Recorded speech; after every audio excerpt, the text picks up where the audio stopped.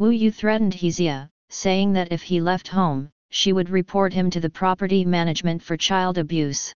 She took Heziao back to her place and hinted that by the count of 3, Hezia would knock on her door. Sure enough, Hezia came to knock on the door and took Heziao back home. Hezia instructed the smart assistant to make him a cup of coffee, but it didn't respond. He was then forced to call the assistant by the name Wu Yudao to get it to make the coffee.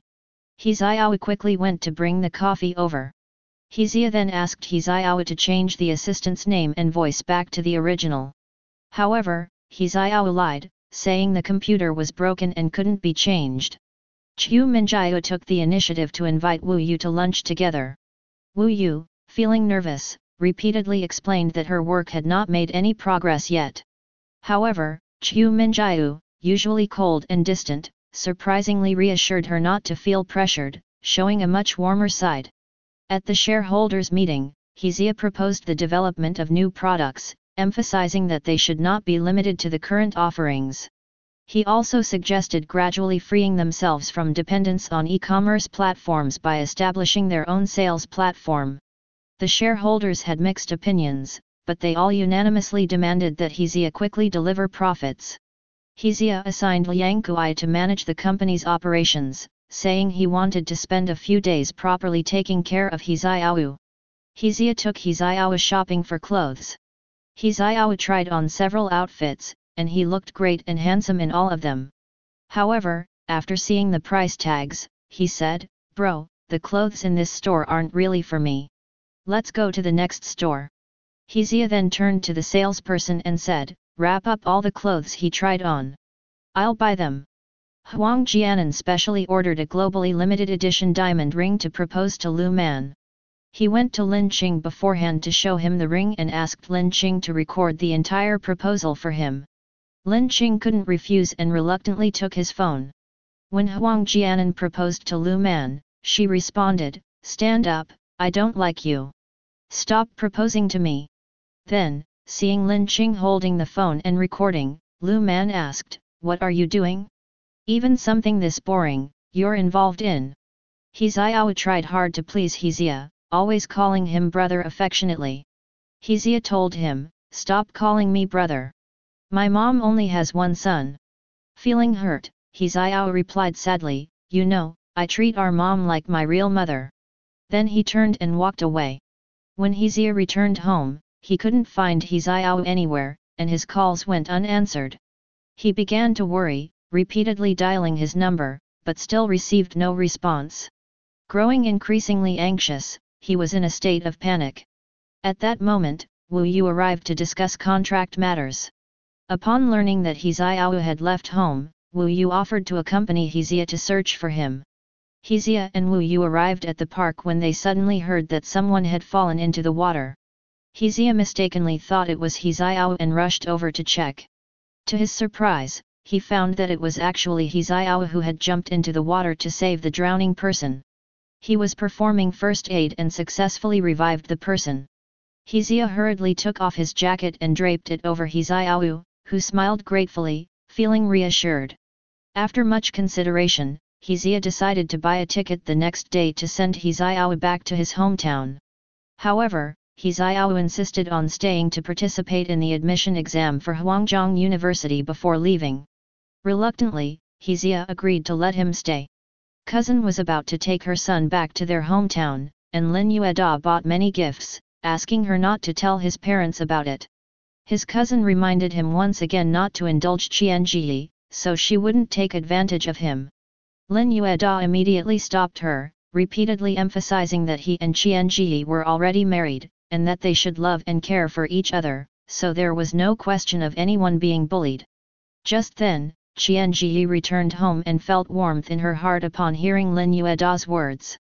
His cousin kept apologizing to Qianji and urged them to have a baby soon, prompting Lin Yueda to hurriedly pull his cousin away.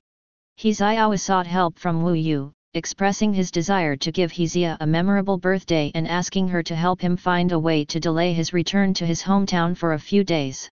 Wu Yu agreed to do everything she could to assist him. After seeing off his cousin and nephew, Lin Yueda tidied up the house and even bought gifts to put in Qianji's cabinet. He asked Qianji to check out the results of his efforts and promised that he wouldn't let anyone else stay at their home. He pleaded with her to move back in as soon as possible, and Qianji readily agreed. While tidying up the room, Lin Yueda found a man's shirt. Qianji lied, saying it was left by her ex-boyfriend, which made Lin Yueda feel a pang of jealousy. Qianji then had to admit that the shirt was actually bought specifically for him. Excited, Lin Yueda hurried to try it on. Liang Kui complained to Lin Qing that Hezia had been coming home very early lately and wondered if he was being taken care of by the neighbor, Aunt Ma.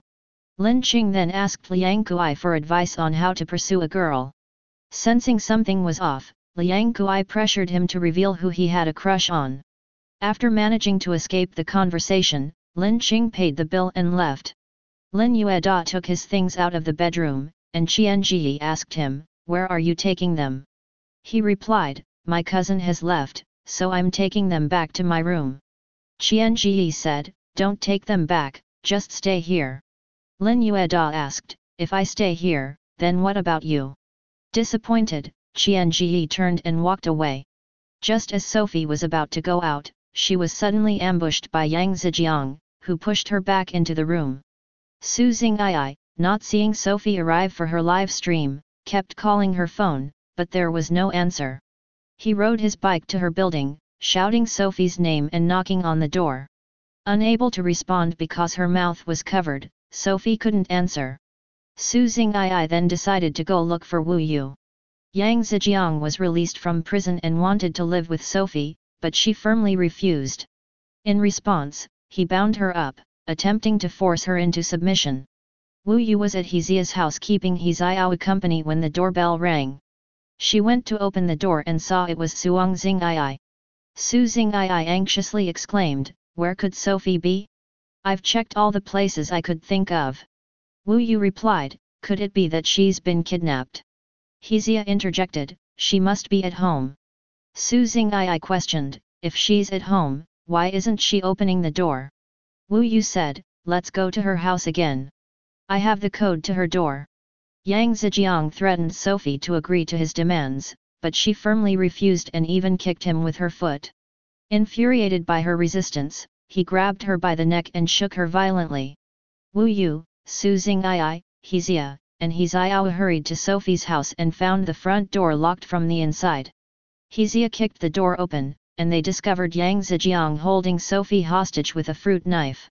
Su Xingyi tried to reason with Yang Zijiang, urging him to put down the knife and relax, insisting that he and Sophie were a perfect match.